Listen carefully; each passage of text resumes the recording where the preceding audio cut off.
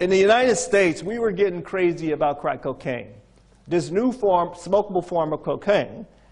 And we said that it was like no other drug we ever seen. One hit, you were addicted, causing pregnant women to use the drugs, despite the fact that they were pregnant, causing all of this violence. As a result, our government passed some of the most draconian and strict drug laws that we had ever passed. These drug laws basically punished people who were caught for crack cocaine violations 100 times more harshly than those people who were caught for powder cocaine violations.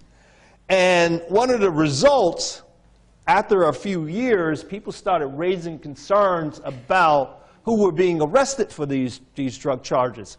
And one of the results that we saw of this law was that this graph shows the percentage of people who were arrested under these laws, arrested and prosecuted. 80% of the people arrested under these laws and prosecuted under these laws were black, even though black people didn't make up the majority of crack cocaine users.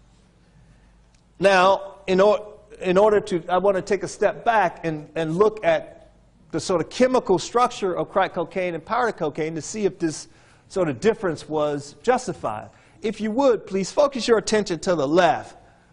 That's powder cocaine. Focus your attention to the right. That's crack cocaine.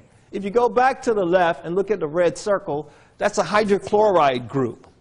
That hydrochloride group is on the powder cocaine and is there to keep the compound stable, meaning that you can't smoke it. That's it. But if you want to smoke it, you just remove that hydrochloride portion. Somebody figured out that if you mix cocaine up with water and baking soda, heat it up, dry it up, you can get rid of that salt, that hydrochloride portion. Now, as a result of this, the myth was that this made crack cocaine a lot more dangerous, potent, addictive than powder cocaine. But when the evidence came in, we, along with other people, did the studies. Turns out, crack cocaine and powder cocaine are the same drug. It's true that crack cocaine's effects are more intense than snorting powder cocaine. But when you dissolve powder cocaine in water and inject it, they produce the same, the effects are the same as those produced by crack cocaine. Same intensity of effects. They are the same drug. The scientific evidence has been in for some time, and we know this. Yet the law remained the same. So in 2007, when presidential candidate Barack Obama was running to be our president, he said this about that differential treatment.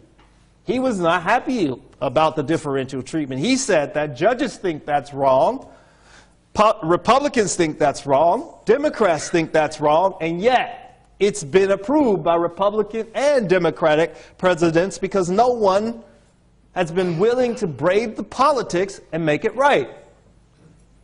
That will end when I'm president. The question becomes, did it end?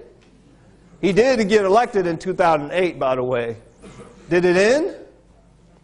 Not no, but hell no.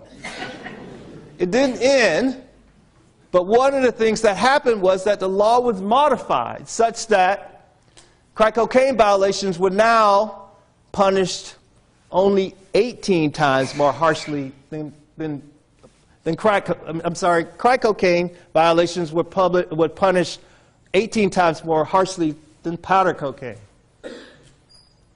Is that justified based on the science?